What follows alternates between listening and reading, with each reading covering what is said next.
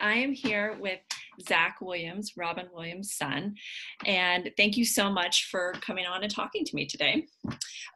We are first love. I think people know you from your father. What was your relationship like with him? I mean, I had a great relationship with him as a son. We were very close friends. I think we spent a whole lot of time together. I was appreciating that I spent the final few years of his life nearby with him in the Bay Area. And so I was very thankful of that. And yeah, so, as a dad, he was awesome. Was very committed and very passionate and being present and open when he wasn't working, and so I was very grateful of the time we got to spend together. Oh, that's nice. I remember on the HBO show, you said it was the most successful person you know. And I know that was probably 3 years ago that aired, or maybe last. Do you still feel the same way? Nothing's changed. Huh, huh. And what about you being a dad now? How old's you have a little infant or? Yeah, my son's 5.5 months. His name's McLaurin. We call him Mickey, and so far, so it's going great. He's very joyful and very smiley baby. He sleeps well, and he's just a joy to be around. I mean, most babies are, but I think it's great to just be clear and uh, consciously focused on being available and showing up as parents is something that my fiance and I are very keen on doing, and so far it's going well. So, Mhm. you know, Do you see your dad and yourself when you're parenting now? Do you see it sort of part of it coming out, like the playfulness of him, or? uh, I mean, I'm not sure. It's hard to say because when I was a baby, I don't exactly remember how he was as a parent. I mean, I have videos and whatnot, and he was very present at the when I was young, and so I would say that we have the same goals. He had the similar goals as I have now in terms of showing up as a dad, for sure. In terms of manifesting in similar ways, I, I guess so. I mean, Sorry, odd question by me. right. So, diving into, this having a mental health focus, and I look forward to hearing what sort of you're in the works with helping our mental health system and what project you have going on. But you've publicly, and your father publicly had this mental health theme. So when you look now as an adult, and what do you think was going on with your dad? I hear the Lewy body dementia, and there was lots of reports saying that he was depressed throughout his life, and then there's drug use. What are your thoughts on your dad's mental health?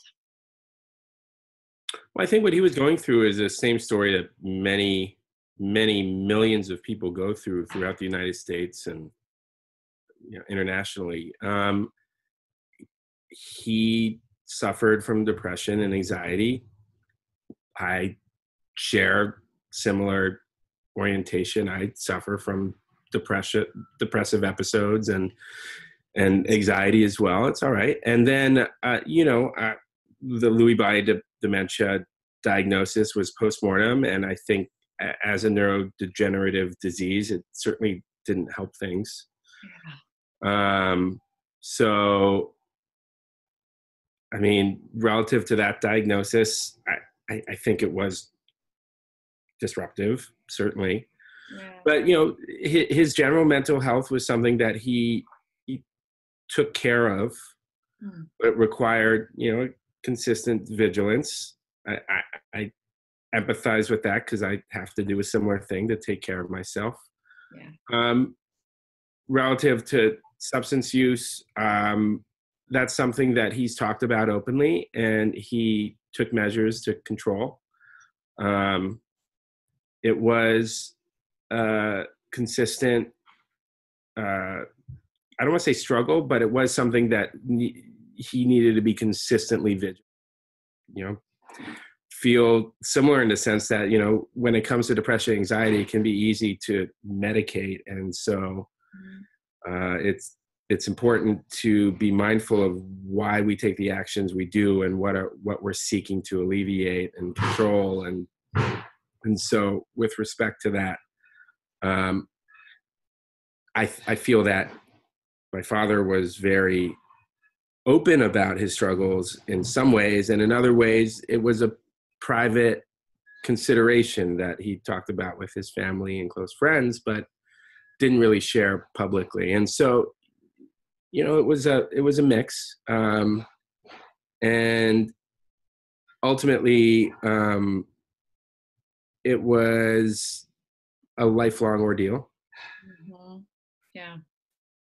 It's interesting as an outsider looking at it, because it seemed like he went to therapy, he was aware of it, he had the means to go to therapists, and still there was that, you know, it's almost like as an outsider, again, you could feel the pain going, he has access, he almost, you know, he's so open and vulnerable about it, like the stigma didn't kind of wiped away. So it's like, oh, it just felt, you know, painful, like, oh, we couldn't help. I don't know. I'm just kind of putting that out there as an outsider, that feeling. Uh, do you think there could have been something that could have helped him more? I think there's the cultural stigma component. I think having a society that is more open and able to have dialogues around issues associated with mental health, I think that's one component. Relative to his suicide, it was it was a confluence and a kind of a perfect storm of a situation that I think made his personal situation very challenging, both with the neurodegenerative disease diagnosis, the depression, what was taken in terms of medication. That's all very disruptive. Yeah. Especially if you're talking about dealing with multiple issues at the same time. And so such a good point, because of the Parkinson's drugs too. What role did that play? It's hard to say. When you're talking about additional variables added, it creates a very complex environment. And the brain is a very fine-tuned, evolved organ, and when you're talking about adding several different inputs, it can create, as I said, kind of disruption. And yeah. and so, were there ways to save him? I mean, it would be conjecture, and hindsight's 2020 around this. I think more of an openness, destigmatizing the conversation, and also encouraging more connectedness and community certainly would have probably helped him. I think, just as it helps other people who are struggling. But it's hard to say. Yeah, it is. But I appreciate, you're doing it in action right now. For us, you and me talking about it is part of hopefully, getting more of these conversations out there. We're doing that. So in that sense, what has it been like for you to grieve publicly? It's hard. It's been something that I've consistently had to do. And there's times when I've exhausted myself when it comes to kind of being there for others and not being considerate of my own self-care and what I've needed to handle my personal issues. So it's an ongoing thing. It's something that in many ways is heartening to see how much of an impact he personality and legacy. So my take is it's something that, I've been open to doing when it comes to talking about my personal struggles with it, and that boundary between public and private, it gets blended sometimes, but I'm trying to be better about knowing what's I can keep for myself and hold personally and with my close friends and family, and what I can talk about publicly, and in terms of the shared experience, and talking about my father as a man, and his personal ordeals. Yeah, I could imagine that's a struggle. It's like you inherited this being public about it. It was, and finding that boundary, because I can see just even by your willingness to do this interview, you are giving that gift to being open about it. At the same time, how much do you keep private? What, how does it, let's see here. How do you feel it being a suicide suicide made the grief differently? Or did it make it different? Does the suicide change? I feel like every time there's someone passes, at least in my life, each grief has been different. The relationship's been different. My experience afterwards is different. Did the suicide play a role in your grieving? Well, I think it would be considered a traumatic event. Okay. It was sudden and it wasn't expected. Yeah. I don't want to speak for people who are dealing with loved ones with terminal illnesses or accidents, etc. But this had a lot of trauma associated with it, and so unwinding and dealing with the trauma associated with that suicide is something that I think is specific to the act and the results of taking one's own life. So, I mean, yeah, there was direct issues associated with the suicide for sure. Yeah. Yeah. Is there anything, I mean, again, tell me if I go too far here, is there anything that you wish you could have told him there beforehand, or angry about committing suicide? Does that make sense? If there's things I wish I could have told him, Yeah. I mean, it's yeah. I mean, always, it's important to share the love you have for someone.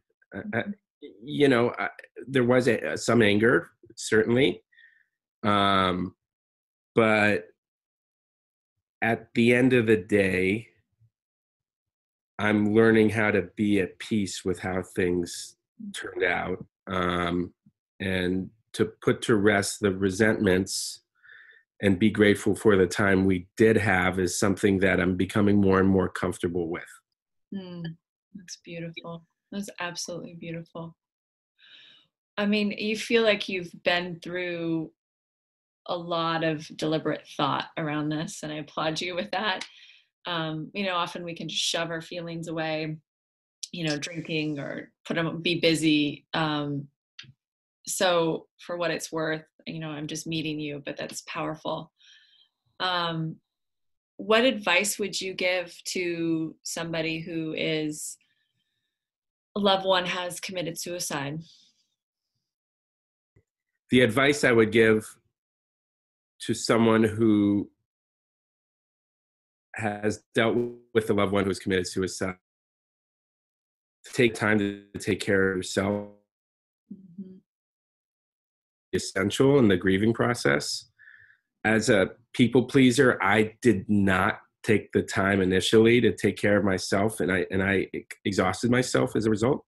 And then I was just unable to give, and I was unable to devote time to self-care in the way that I needed, and it led to a breakdown.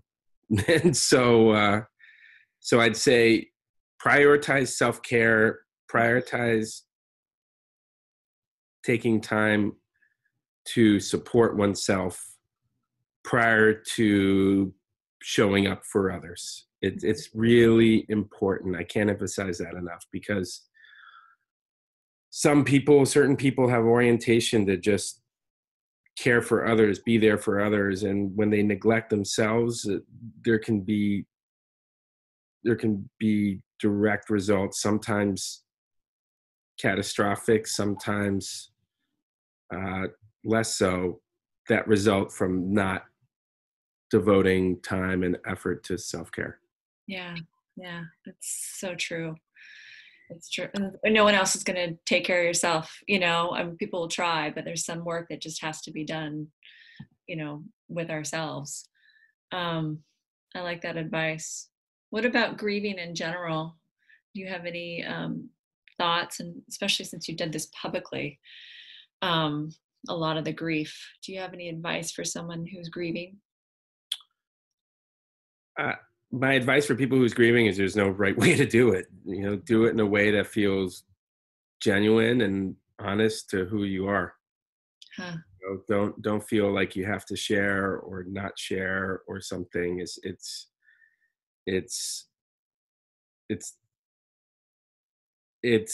can be stigmatized in certain cultures. So I need to call a spade a spade. Yeah. Certain times it can be considered not the right time to grieve and things like that. And I say each personal situation is different, but I would say find the path that's true to you and try to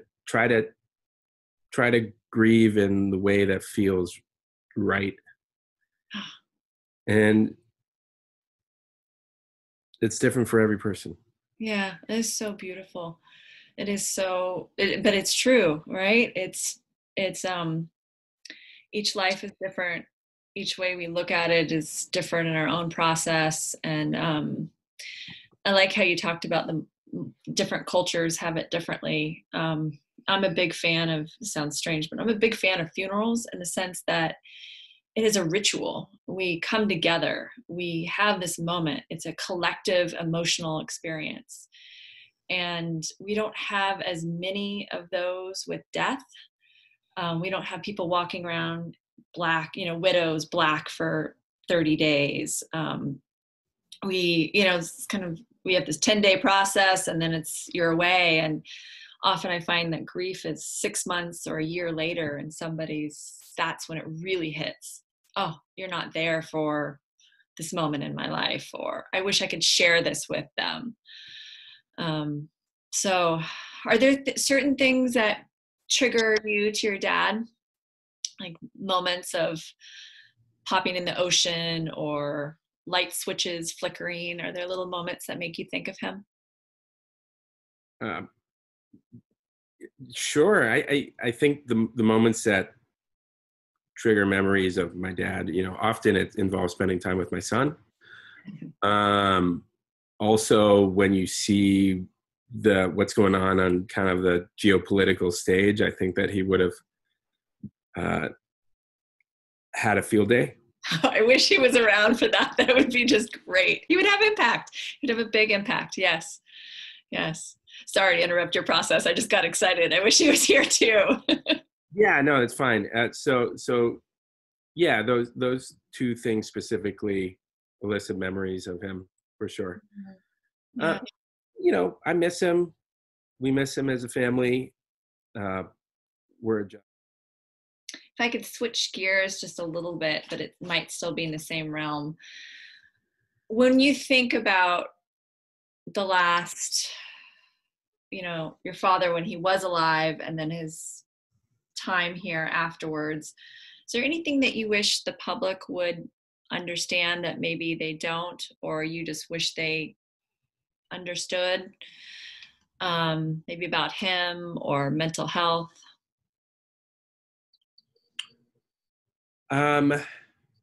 Is there something I wish the public would understand about my dad or mental health in general?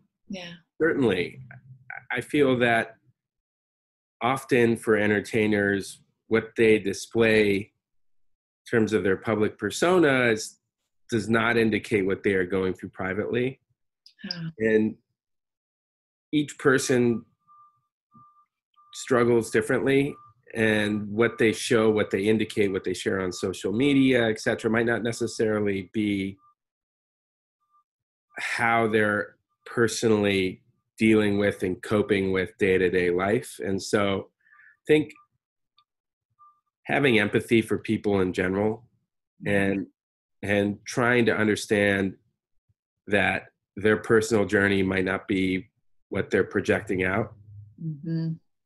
is something that I think we could all benefit from. Yes. Yeah. In terms of mental health, I mean, everybody struggles at some point in their life. And it's just something that we need to be more open and consistent in talking about, because that ultimately leads to a safer, more considerate society, Mm-hmm. plain and simple. Yes, yes. It's beautiful. Those 2 points of, we often see just the movie trailer of whoever the performer is or whoever the social media. It's just the clips, it's the highlights, or what we want to see, that branding. And it's true. We all have the mental health behind us, the neurodiversity, and respecting that diversity among us. And when I come back to what is the answer, obviously I don't have the answer, but compassion and empathy has to be in there for me, of just pulling down that guard. And we're just two people all the time. Whoever we meet is just another person, and they're in pain. They have their insecurities. And yeah, I think it speaks to it. So that being said, tell me what's going on with you on the mental health. And I mean, you're already, by doing this, you're an advocate talking in the public. Tell me about this organization that you were at Manny's for. Well, I went to speak at Manny's to support supervisors Hillary Ronan and Matt Haney around their mental health SF initiative. And supporting that supporting the cause are several organizations I'm involved with, specifically the cause of mental health support. Yes. So aside from advocating for mental health SF, I am involved with an organization called Bring Change to Mind, which is a awareness and programming organization focused on developing media and peer-to-peer resources for high school students. Mm-hmm. And that organization was started 10 years ago by Glenn Close, the actor. Mm-hmm. And since that time, it's now in hundreds of high schools throughout the U.S. And the goal is to scale nationally in terms of having the programs available to any high school organization that should want it, or high school institution, I guess. So I've been involved with that organization for almost 4 years. Wow, fantastic. They're doing great work. And I'm also involved with an organization called United for Global Mental Health, which is a global advocacy organization, also focused on supporting and advocating for pragmatic policy around mental health and mental health care reform. Wow, fantastic.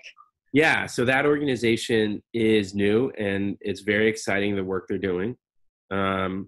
Coinciding with that is my involvement with an organization called Mind Aid, which is creating a event and media platform to engage with young people around mental health, and then proceeds from that will be supporting best-in-class mental health organizations throughout the U.S. and abroad. Oh, that's fantastic. I absolutely, every single one of these is great. You're hitting the right where Glenn Close is organization just, gets it right into the high school, peer-to-peer work, which is so powerful. And then the policy part, because, oh man, there's so much we could do with all these little organizations, but when the policy changes, I think it's such a big impact. I love this. This is just really exciting. I didn't know all this was under your, agenda. Can we multiply you, clone you, put you out into the world? Well, just like your dad, you're doing a big impact. I'm just like me, but I definitely seek to honor his legacy in doing some stuff I do. And aside from that, the work that he's done certainly has influenced me in terms of how I think about service and living life to its fullest, and giving back and supporting causes that benefit people on a whole is something that is very near and dear to my heart, my family's heart, and is dear to my father and his legacy. Yeah. So we're doing what we can. Yeah, that's great. What would you advise somebody who is, watching this? What could they do to play a role? Because I get a lot of notes to me, hey, how can I help? I don't have a ton of money. How do I play a role to support mental health? I'm overcoming this. What advice would you give somebody? Find your local organizations. I mean, there's a myriad of different ways to be involved. Google is a great resource. Google mental health resources, mental health communities in your region, in your area. I mean, you can certainly volunteer for a number of top tier organizations. Mm-hmm. NAMI, which is, I hope I get this acronym right, the National Association of Mental Illness. Yeah. Crisis text line. There's, of course, there's Bring Change to Mind and whatnot, but that's not involved. It's involved in several regions in the U.S., but it's not deployed nationally in every state. Mm-hmm. So the key thing is knowing what your local organizations are.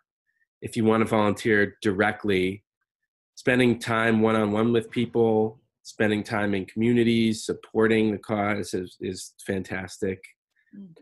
Finding opportunities to connect rather than isolate, especially if you're struggling or going through personal issues, I find is a great way to start laying a foundation for healing and restoring one's own kind of better baseline. Yeah, that community part, how we can change that is such a big impact. I mean, we have a loneliness epidemic right now. And it's, everything from the way our suburbs making us more lonely is our work. Oh, yeah, there's so many factors. And when we can just be there for somebody, I feel that is impactable. Is that a word? Impactable. Sure. Thanks for running with it. It has a huge impact on somebody. When I think of the people who have really influenced me the most are the people who've made time for me. And that's, we can do that. We all have 10 minutes and do that for another person.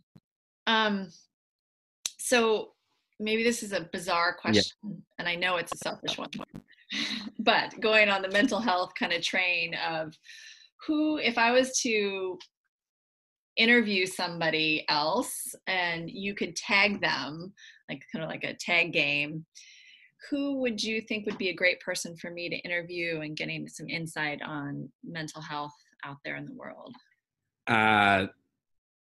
Great people I would recommend to speak with would be Jazz Thornton, who's a mental health advocate based out of New Zealand, but she's spending a lot more time in the United States. Her work is amazing. She's also a filmmaker. Fantastic. And then Kevin Hines, who's a filmmaker who's very involved with mental health advocacy, but his work relates to suicide survivors, also supporting people who are dealing with great trauma and coping with grief. So Jazz and Kevin are two people I'd highly recommend speaking with. Oh, okay. Those are great. I've never heard of either one, and I've got some homework to do. Yeah, So I appreciate that. Zach, I just appreciate your time and doing this and your openness and then your work that you're doing, even with a newborn.